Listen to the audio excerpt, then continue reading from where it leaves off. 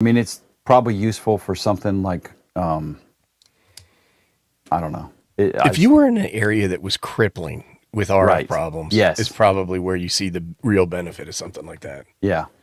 Well, and like, so when we, as a matter of fact, if I remember to get it, I can bring it when we go to Florida, and we can set it up on a radio and see how much it may or may not help as a variable bandpass filter, because that's basically what it is. Lets you tighten it up. All right, here's the schematic. How for that noisy thing. is it there? Well, I mean, we're going to be at a park, but we're going to have It's two not or three. too bad.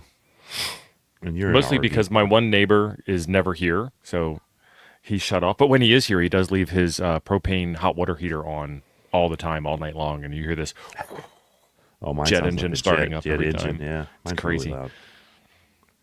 So you can see the 3 inductors here that I was telling you about. This lower left side box is just the meter, but the tuner itself is inductor, capacitor tied to ground, inductor, capacitor tied to ground, inductor, and then antenna.